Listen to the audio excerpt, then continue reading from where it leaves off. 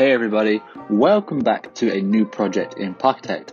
Now, before I move on and talk about what actually is I'm building, you probably guessed from the thumbnail of the video anyway, but just hit that subscribe button and also click that bell icon if you want to be notified when I next upload a video. I try and get content out as quick as I can. I'm very busy with work and stuff, so I try and get one, I say once a week, but that doesn't generally happen very often, and now it's kind of averaging out to be maybe once every 2 weeks or 3 weeks at the moment, but I'm doing my best. So here we go, onto this new project. I can't really believe I'm starting a new project. I don't really have the time, but I'm going to try and try my best to get some of it done, and I've enjoyed doing it so far, and I'm just kind of fishing around in my head at the moment for ideas.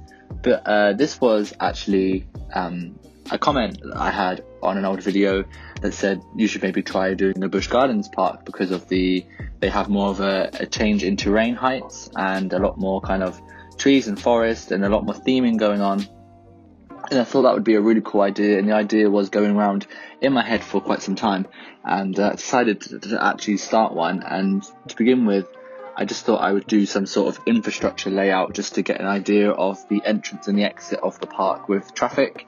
And I wanted to try and do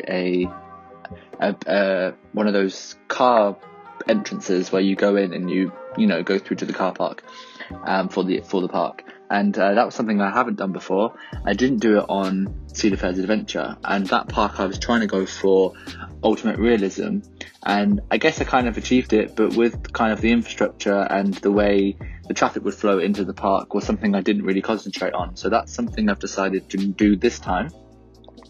I'm just using path covers here for the roads, and then using the Shy Guy 4 fences to sink in the ground to make the road lines, etc. The roadwork set is pretty good for this, but when you use path covers, some of the roadwork markings on the floor don't actually sit on top of the floor path, they get covered. So I've had to improvise and make my own using other pieces of scenery. And I've used a picture from Busch Gardens Tampa Bay just to get an idea here for the flow of the roads and how the car park would actually enter and exit, that kind of thing. Because I'm not really like an expert on this kind of thing, I found playing City Skylines quite difficult because it's not really my thing. So I kind of stick to theme parks. That's why I don't do any videos on City Skylines. But I need, that kind of inspiration for roads and things is something I have to look up and kind of somewhat copy from pictures. So I mentioned Busch Gardens Tampa Bay there. There's also Busch Gardens Europe in Williamsburg, and that's another park I should draw inspiration from. Busch Gardens is obviously a part of the SeaWorld Entertainment, and SeaWorld parks as well have a somewhat kind of Busch Gardens atmosphere, I guess. Especially Orlando, I find. I do really enjoy that park. And the rides are also there are themed, like the coasters have an idea and a theme, and it's executed throughout the queue line, that kind of thing. And that's something I find with Busch Gardens as well. And I've not been to Busch Gardens Europe. I have been to Busch Gardens Africa in Tampa Bay. Been there twice actually, and I really do love the park. There's some great coasters, so this park is something that I'm gonna experiment with doing big coasters, maybe a hyper in there, that kind of thing.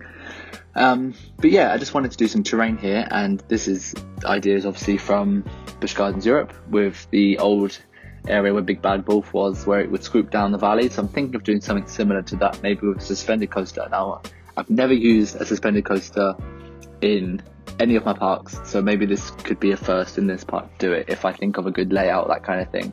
But I'm definitely going to draw inspiration from those parks, but also from you guys. If you have any ideas, let me know down below, and I'll see what I can do, and if I can incorporate some of those ideas somehow into the park.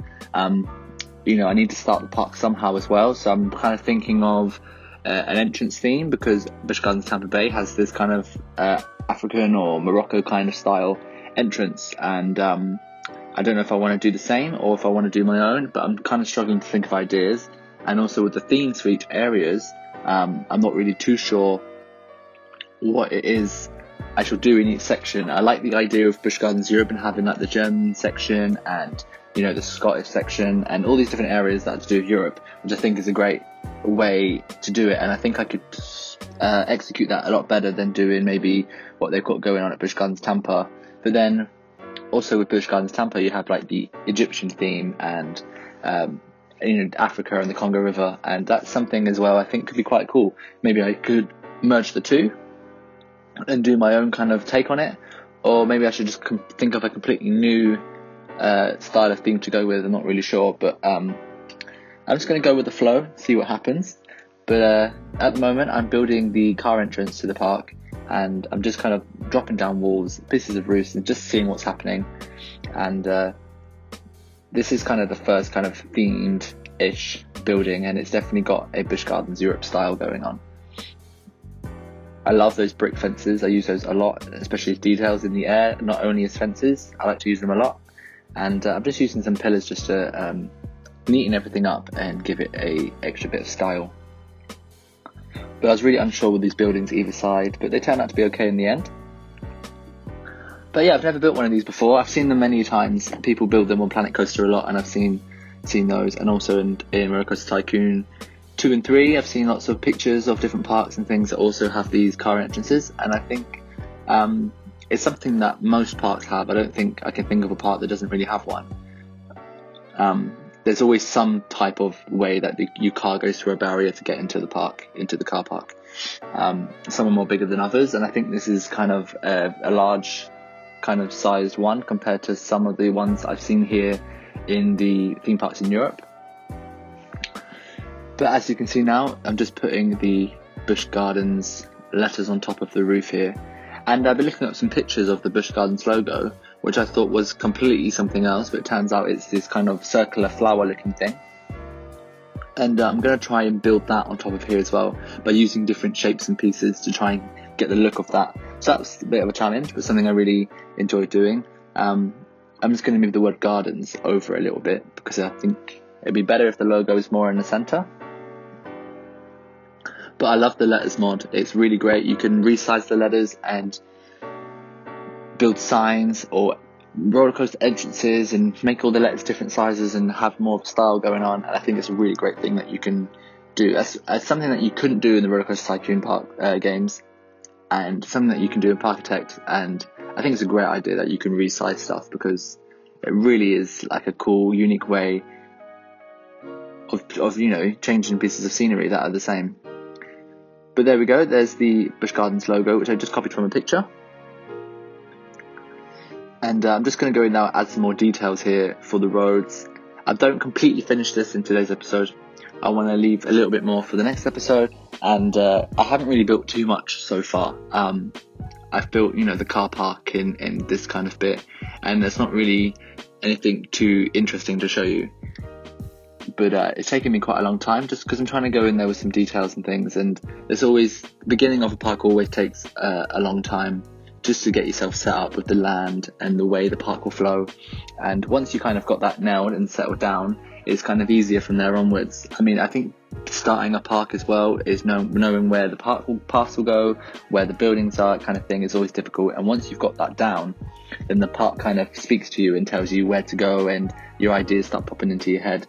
I haven't got to that bit yet, so it might take a while, and plus with work etc. that I do, this might take me a bit longer to get episodes out now and then, so I should try my hardest to get bits out, and maybe this project will go on for quite a while until it's done, or maybe I could collaborate with some people if they want to add some stuff to this park. I don't know, I'll see how it's going, but yeah, I haven't really got much to say anymore, but I hope you've enjoyed this video. Give me a thumbs up and subscribe if you haven't already. Hit that bell icon like I said at the beginning of the video, and I'll see you all next time for more of this Busch Gardens park. So thanks for watching. Bye.